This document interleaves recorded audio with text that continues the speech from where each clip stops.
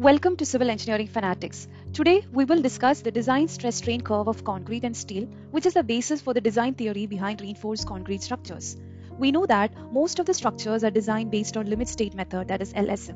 The design assumptions and the related equations are based on this idealized stress strain curve of concrete and steel, which is as suggested by the Indian Standard Code IS 456-2000. Before we move to the stress strain analysis, let's have an overview of concrete and steel reinforcement.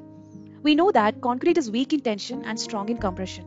While steel is strong in tension, we incorporate it in concrete to impart its tensile strength to concrete. Hence, we have reinforced concrete structure. So, in stress strain analysis, concrete is tested in compression, that is by using compression test, and the steel is tested for tension, that is using tensile test. So, stress strain curve of concrete is as per the compression test and that of steel will be as per the tension test. Now, let's study the stress strain curve of concrete and steel in detail. Design stress strain curve of concrete. Idealized stress strain curve of concrete. The idealized stress strain curve of concrete is as prescribed by IS 456-2000. The curve represents the elastic and post-elastic behavior of concrete and it's used for the design of concrete structures. This curve shows the stress strain curve of concrete with compressive strength of FCK called the characteristic compressive strength. The test sample used here is a 150 mm cube sample and the curve is an idealized stress strain curve with two shapes, parabola as well as a rectangular shape. In the curve, you can see the stress increases with the strain until a point of strain value equal to 0.002. Beyond this point, the stress remains constant and the strain increases to a value of 0.0035. Till OA, it is a parabolic curve and beyond A, it is straight. So the curve obtained is a parabolic rectangular curve. This first graph is based on a value of FCK. But in real structures, we don't completely use a concrete sample like a concrete tube. The real structures vary. So we are reducing the FCK value to a lower value, that is 0.67 of FCK, and we are testing that. So when we design a full structure, the compressive strength is reduced as well as it is influenced by the size and shape of the structure designed. Hence we get a lower graph below the first graph. And the obtained curve is as shown. This curve can be called as an idealized curve for concrete. In addition to the first two curves, in real structures, in the design of real structures as well as based on the limit state theory, we always consider a partial safety factor not just for the loads but also for the material used. We have partial safety factor for loads, partial safety factor for concrete, partial safety factor for steel. So in case of limit state method, the partial safety factor is 1.5 for concrete. So we have to divide the strength value by a partial safety factor to finally determine the design stress value. 0.67 FCK by a partial factor of 1.5, which gives 0.45 FCK. Now, the stress strain analysis for a concrete sample of strength equal to 0.45 FCK is shown in green color.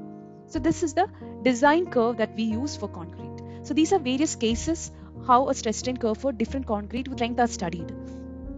But finally, we use a reduced strength value of 0.45 FCK, which is also called as the design strength value for designing concrete structures. So, in all the three cases, the ultimate strain value is reached at 0.0035. You can ask whether the strain value can exceed 0.0035. Yes, there are chances it may exceed, but we are idealizing as per various studies, we are idealizing it as 0.0035. And it is being recommended on Indian Standard Code so that we can develop the designs based on this particular graph. So to conclude, in the design problem for concrete, we take the design strength as 0.45 FCK. This is a design stress and the ultimate strain value will be 0.0035. Now the ultimate strength of concrete is assumed to reach at a strain value of 0.0035. for all the concrete sample and based on which we actually proceed our design.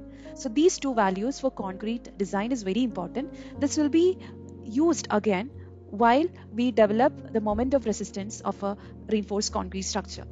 This strain value is the basis on which we actually derive various formulas for beam design. Now, similar to concrete, we need to analyze steel so that we also get a standard design stress as well as a design strain value for steel rebars that is used for concrete structures. Design stress strain curve for reinforcing steel. As you know, two types of steel are used for reinforced structures, mild steel and HYSD steel. In the case of steel, the yield strength of steel is the characteristic strength of steel, which is represented by Fy. Let's first analyze the mild steel stress strain curve. Here, until a point, the stress is directly proportional to strain. That point is called as the elastic limit. Here, like concrete, there is no influence or shape of size of the mild steel. Hence, we don't have to have a reduced idealized curve for steel. Steel is elastic as well as linear in nature, and this curve forms the characteristic curve for mild steel. But we actually considered a partial safety factor in the limit state method of design. So as we divided the strength value of concrete by a partial safety factor, we need to divide the strength value of steel by a partial safety factor, and the value is 1.15 as per Indian Standard Code. So we divide Fy by gamma S, which is a partial safety factor for steel, which is 1.15, and we get the design stress value as 0.87 Fy, and this will reduce the graph. For 0.87 Fy strength, the graph is reduced to a lower value, that is a design curve.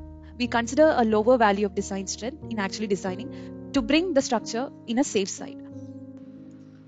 This curve forms the design curve. The yield point of the steel can be obtained from the graph. The yield point A dash, we know that the modulus of elasticity E is equal to yield stress by yield strain. Then yield strain can be given as yield stress divided by modulus of elasticity. The yield stress at that point is 0.87 Fy divided by Es. The modulus of elasticity for steel is 2 into 10 raised to 5 megapascal, and hence we get the strain value as 0.87 Fy plus Es.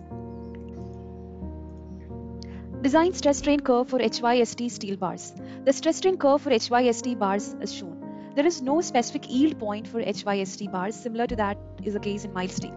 So the stress corresponding to a strain of 0.002 is known as the yield stress for HYSD bars. As shown, the stress corresponding to that particular point will be obtained as the yield stress. Now, we need to determine the strain value corresponding to that. We know that curve after 0.002 strain is almost similar to the graph that is obtained for mild steel. The stress is 0.87 Fy in that linear straight curve at A dash. If you consider this highlighted portion, in both cases it is almost similar. So the strain value in mild steel can be considered here, which is 0.87 Fy by Es. So if we consider the bottom portion first strain as O1 as 0.02, and 1 to 2 is a strain value of 0.87 Fy by Es that is obtained from the stress strain curve of mild steel. The total strain from O to 1 will be the strain value at the yield stress, point A dash. So at A dash, we have the stress value 0.87 Fy in the design curve, and the corresponding strain at that particular point will be the sum of the O1 strain plus 1,2 strain. Hence, we get the total strain sigma y as 0.002 plus 0.87 Fy divided by Es. The stress corresponding to that point will be Fy, which is 0.87 Fy. This is the design stress and the design strain that is being used for HYSD bars.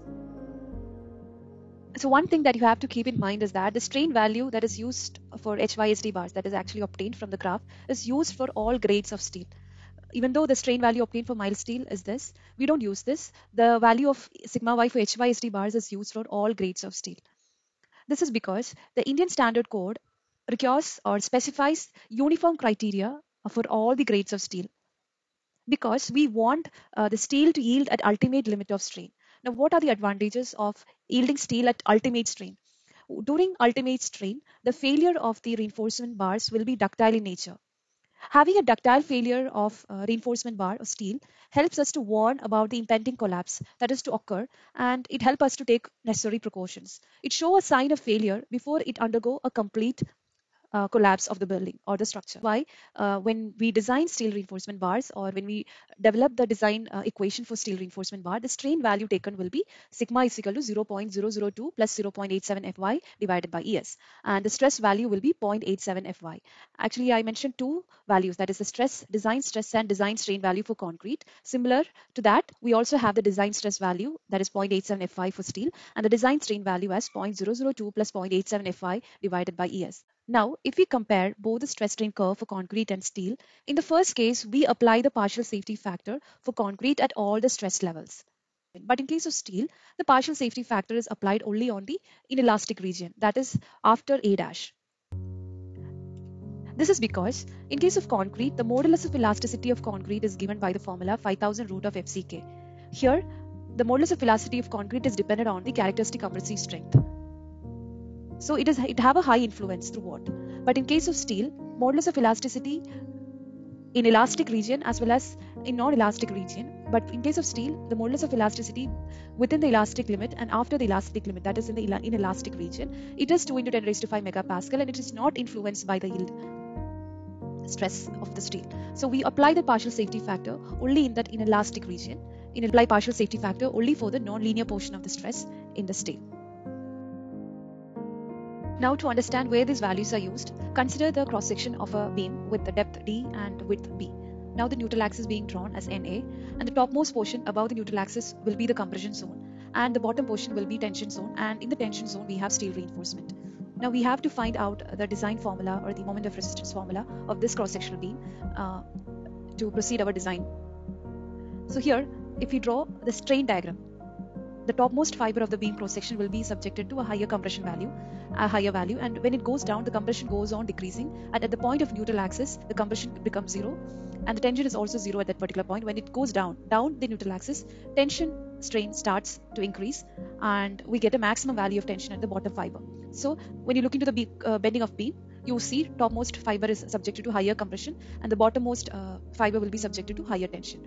Now, we already studied the maximum compressive strain experienced by concrete will be 0.0035, and that value is written on the topmost fiber value, that is 0.0035.